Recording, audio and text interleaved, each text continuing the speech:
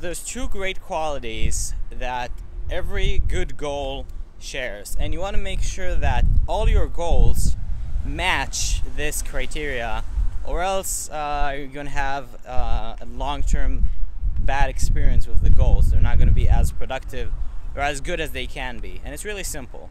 The two qualities, the first one, I call it massive. You want a goal that's really far away and big. And the reason for that is because just like Bruce Lee says, goals are mostly aims. They're not really things that you're meant to achieve. They're things you're meant to aim for. And the higher you aim, the more, I call it the faster vehicle you're going to use. I like to use the analogy that if you aim from here to the grocery store, you're going to walk. But if you aim from here to Australia, unless you live in Australia, then in that case, think about Canada. You're going to use a plane, and that's much faster. Simply because you aim so much further, you have to use bigger vehicles that are faster. Now, the second reason that you want to use big goals is that the bigger the goal, the more time it's going to take you to accomplish it, and you're not going to slow down when you actually get to it, because it's so far away you're probably never going to get to it anyway. So many times it happened in my life that I aimed for something. For example, I would aim to get better fitness. I would go to the gym like a maniac for a few months. I would get it, and then I would stop. Or I would aim to make $15,000 a month. I reached that goal, and then I stopped making the effort, stopped growing, and I started being miserable. So you want to set goals that are so far away that they're just going to keep you jacked up, and you're going to keep growing. The growth is the love, not the destination. Destination is it's just an aim. I'm not saying it's not important to be always moving forward fast. It is extremely important. If you're not moving, like, your life sucks. But the destination isn't the point where you suddenly get happy. You love the way as long as you're moving forward fast.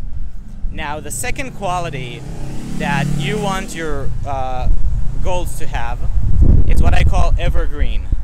I don't know. I know if you do like technology, marketing, stuff like that, evergreen means that it's like a technology or a strategy that always worked and always will work forever. For example, like it's an evergreen advice to be nice to people. When you're nice to people, you get better results. There's never going to be a time where it's like, yeah, you should always be a douchebag. Now that's the thing. Be a douchebag, people are going to be nicer to you. So what I mean by evergreen goals is that these are goals that they don't have an expiration date. They're not based on in the head. They're not like, oh, okay, when I get this, once I achieve that, if I just had this, I want to have only that. They're goals where you know that it doesn't matter if I ask you now, 10 years ago, 20 years from now, like, hey, do you want this goal? You're always going to be like, fuck yeah. So for me, it's like being a celebrity, being famous. It doesn't matter if I'm depressed or if I'm happy, or when you ask me, you're like, Robbie, do you want to be famous? I'm like, fuck yeah. Of course. I might not want to have people around me at that moment, but as a status, yeah, of course I want to be famous with lots of followers and fans. But let's say money, for example. You can be like, hey, Robbie, do you want to make $100 million or $500 million? I'm like, yeah, that's what I'm aiming for to make in the next 20, 30 years. And then you're like, okay, catch me like in a bad mood, and you can be like, hey, Robbie, now do you want it? I'm like, fuck no. I just want nothing. I just like what I have. Fuck it. I like being financially independent. I don't need more. So this is not an evergreen goal. That's why for me the money thing, it's a byproduct of my evergreen goals, because the more famous I am, the more successful I'll be, the more clients I'll have, the more money I'll make. So I focus on the evergreen stuff. So again, make sure your goals are massive, as far away as possible, and secondly, that they're evergreen, so that you never have these doubts like, oh, is this working? Is this the right goal? Will I people have like these regrets, like, will I regret the time I spend doing this?